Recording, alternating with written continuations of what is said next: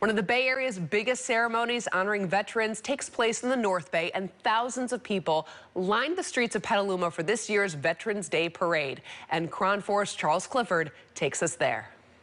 Well, here in Petaluma, it was a beautiful day for the annual Veterans Day Parade, which is one of the largest parades in all of California.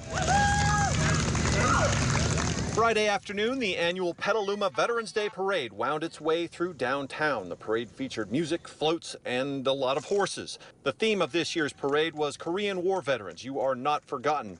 Joe Noriel helped organize this year's event. So this year we're honoring the Korean War veterans. It's often called the Forgotten War, which is unfortunate. Many of these soldiers came home to little or no recognition, and this is our opportunity to award them for everything they've done.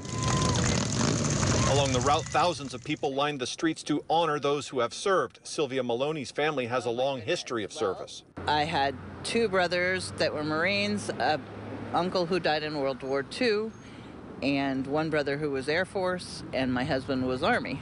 This woman, who goes by Miss Bonnie, came today to honor her brother who served in Vietnam. That we have one day out of a year that we can really honor the people that fought for America, that gave up their life. A lot of them gave up their life for our country. Now, organizers tell me it took about a year to organize this parade. They're going to take a bit of a break over the holidays and then start working on next year.